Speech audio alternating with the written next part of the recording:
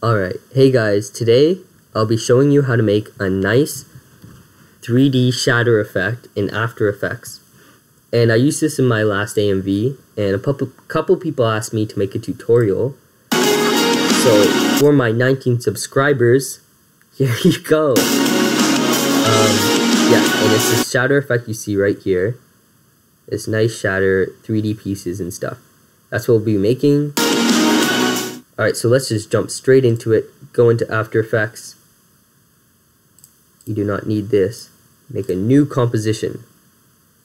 Just use the basic settings, whatever you use.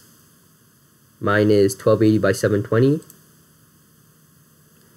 Alright, perfect. And the first thing we're going to do is make a new solid. So choose any color you want. I'm going to use red, because red is cool. The color doesn't matter at all. I don't know why I brought it up. But anyway, grab your element from your effects and presets folder and just drop it into your solid. So for this tutorial, you will need Element 3D, so just make sure you have it before you watch this. And it's not really hard to get. You can just go on Google and search Element 3D free download, and you know it'll probably show up. That's how I got it. So you guys can ignore everything here. We're not going to use it yet. Just go straight into your scene setup. We'll come back to that after. Alright, so once you're in your scene setup, you're going to need the motion design pack from Element 3D. And this is not free. But YouTube says it's free if you just go on Google and search motion design Element 3D free download. You will be able to find several YouTube videos showing you how to get it, and it just takes a couple seconds, so just make sure you have that before we continue this tutorial. The next thing is we're going to go down from the pack motion design, and we're going to find shattered glass, or glass shattered, or broken glass. That's what it is. Broken glass. And in here we have some nice squares and rectangles that we will be using. And this is all glass. You just can't see it right now. If you go up here and change this to wireframe, you can see the actual pieces of glass. So you can choose any one that you like, but I'm going to use the second one because it's around the same size as our comp, 1280 by 720. So after we have this, we're going to go add a reflection in the background. So go to Environment, just click this button here, this image, and we're going to change it. So you'll have a bunch of these, but we're going to go into our local disk program files. Okay, only do this if you have the Optical Flares plugin for After Effects. Otherwise, you don't need to do this. You can find an image on Google or some other texture that you want to use. But if you do have Optical Flares, go down into your Optical Flares plugin folder. You'll find Optical Flare Textures and Glass. So just click on Glass and use one of these that you see here. So I'm going to use DAG. Just DAG. Just DAG because who knows why. And immediately you'll see this nice sort of spotted reflection in the background. Yeah, that's all that we need for now. Now from here, hit this arrow, this sideways arrow, and you'll find material. Click on material, and under diffuse, we're going to choose our image here. So this is the image we're going to shatter. You can use any image. I have this image saved for some reason, so I will use this image. And once you put it in, you might notice that it won't fit exactly how you want. That's just because it will automatically like crop it to your, so it fits your glass as well as it can. But you can always play with your UV repeat if you want it to fit better. So by changing this, you can get it to fit a bit better on your glass. Like there, looks okay. Alright, So once we have that, let's continue on by going into diffuse color. And this is a sort of tint that will be added to your glass. You can have it any color if you want, maybe blue tint, but we're going to put it nice and white so that we can see it really clearly. And that'll brighten up your image if it's really dark or anything like that.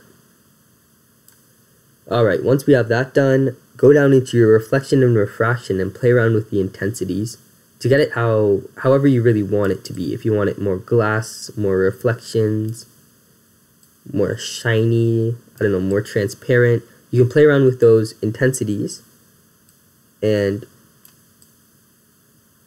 you should get it to look however you really want it to look. It's up to you for this part. Play around with those intensities and the settings here, and after you're done making it look nice, like right now it looks pretty nice, just hit the OK button at the top and we'll continue on. So now we're going to start using the other stuff here, all this stuff.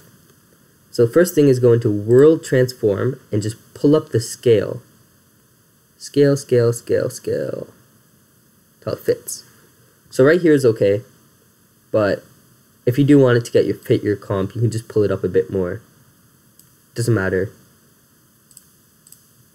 Alright, after we've done that, go into your Group 1 settings, and under Particle Look, find Multi-Object, and we're going to enable that. So once we hit that, a bunch of stuff will pop up.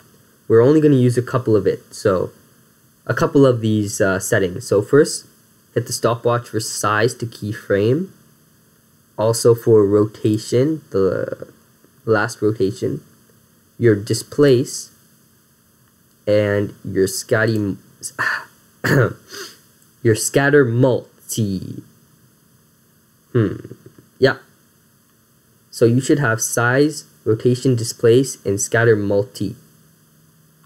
And one more. So close particle look and go into particle replicator, and you'll find position Z. We're going to keyframe that. So just close that up. We don't need it anymore. Just hit U on your keyboard and we'll see all the keyframes that we have put so far. So we have position Z, size, rotation, displace, and scatter. So we're going to grab all these, go down however long you want your animation to be, and you're going to keyframe them all again. And this is where it gets really cool, because from here we can create our whole shatter effect. So using our displace, you'll immediately see that the pieces have shattered and are spreading apart. Your position Z is going to control your zoom. So if you wanted to zoom in, you'd put that in the negative so it zooms in towards the pieces. Your size is going to be the size of the pieces. So they're going to start out at the regular size, and when they get down to here, you can always size it down a bit to make it look nice. Just pull down the size a bit. Okay, that looks fine. Rotation is really cool, probably my favorite one, because as soon as we hit the rotation, a bunch of light, you'll see the reflections and stuff. You'll see all this light and reflections, and it looks really cool. So just bring that up a bit, and your scatter mult is going to add a little depth by moving your pieces around. So again, it doesn't have to go up by much, but it still makes it look really nice. Obviously, something went wrong. This should be at 0. Perfect. Let's just preview what we have so far. You can see our pieces are shattering, spreading apart, we're zooming in. There's some rotation in there. Yeah.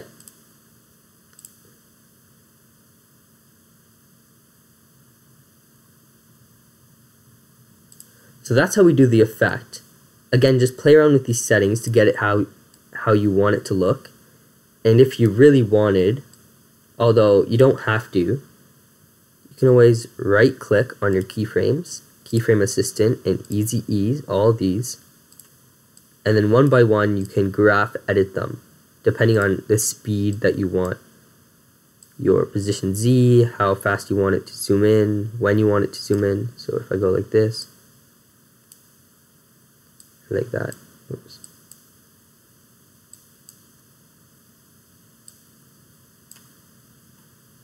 Now, okay, like just like that, just like this.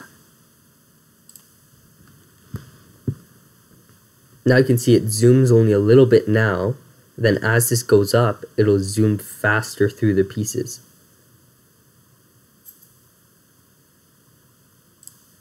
So you can play around with the graph editor and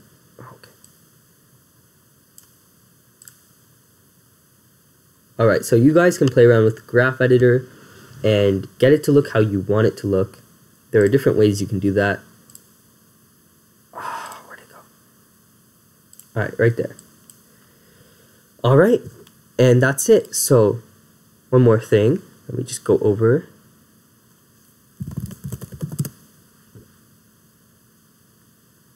To YouTube, under my channel. Yeah. So guys, make sure you hit that subscribe button right there. You know, if I could subscribe to myself, I would, because just that cool. And if you guys have any questions about any of the effects that I use or any After Effects questions, just leave them in the comments and I will make a tutorial for that. What? Alright, there we go. Yeah. Yeah.